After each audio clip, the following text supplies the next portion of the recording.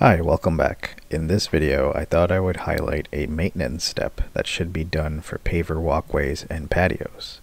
Paver stone walkways and patios are a great and durable addition to any home or business. They often last longer than the traditional concrete walkways and patios, especially in areas that experience wide temperature fluctuations. However, pavers do require some level of maintenance. In this video, I'll highlight the maintenance task of reapplying polymeric sand to strengthen the joints in between the paver stones. So, what is polymeric sand, you ask? It's basically fine sand that is combined with additives that form a binding agent when exposed to water. Silica is the most common additive used in polymeric sand, and it helps to lock the fine sand particles together. As the sand particles fuse, the joint or space in between the two paver stones become impenetrable, and the pavers are essentially locked in place. However, polymeric sand doesn't last forever. In some areas, polymeric sand begins to degrade over the course of a few years.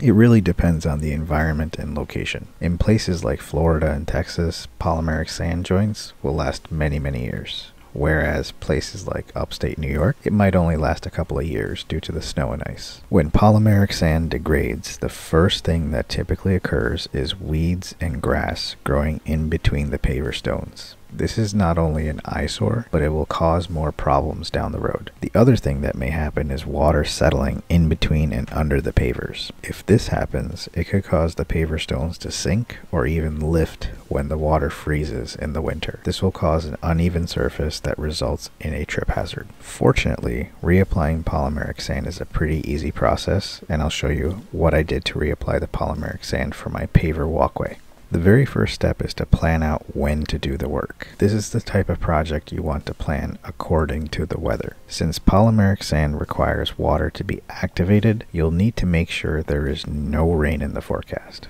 The paver stones must be completely dry before you apply the polymeric sand. So I took a look to make sure which days there would be no rain, as well as ensuring there were no days where the temperature dips below freezing. Polymeric sand requires a full 24 hours of no rain and temperatures above freezing in order for the sand to properly cure. Let's talk about the supplies you'll need for reapplying the polymeric sand. You will need a pressure washer to clean out the gaps or joints in between the pavers. You will also need a large sweeper broom and maybe even a smaller broom to get in between the smaller areas. You will need the polymeric sand, a tamper, which in my case it's a hand tamper. Ideally, renting a tamper machine would make things easier, but it wouldn't work in my situation since it is a paver walkway with steps. So I'm using a hand tamper with some shop towels wrapped around the base so that it doesn't damage the stones.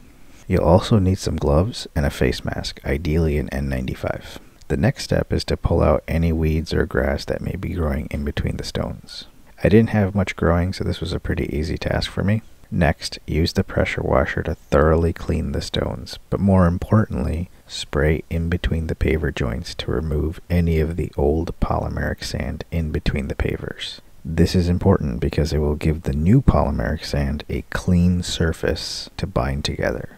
I was using a 15-degree spray head for the pressure washer, and that worked out well. Let the pavers completely dry before starting the next step. It took my pavers about 2 days to completely dry out since I was applying this in early fall. Next, spread the polymeric sand over the pavers. Make sure you wear a mask while doing this because the dust that kicks up from the sand is something you don't want to be breathing in. I got a 40-pound tub of polymeric sand from Home Depot, and I only needed about half of it for this walkway. I'm using the wide sweeper brush to spread the sand across the pavers and into the joints. I'll then use the hand tamper to work the sand in between each joint, followed by continued sweeping. Repeat this process as much as needed until the gaps in between each paver stone is filled up to about 1/8 of an inch from the top of the pavers. The next step is to use a leaf blower at a low speed to dust off the pavers. I kept the leaf blower at about a 30-degree angle and went with the lowest throttle speed as possible. You want to be able to clear off any dust residue on top of the paver stones. However, you don't want to blow off any of the polymeric sand in between the paver joints. This will ensure that there won't be any staining of the paver stones caused by the polymeric sand dust. Finally, you'll want to use a hose sprayer to lightly water the paver stone joints. This is what will activate the binding agents in the polymeric sand. It's important to add enough water, but not too much water. Too much water will cause the polymeric sand to wash away.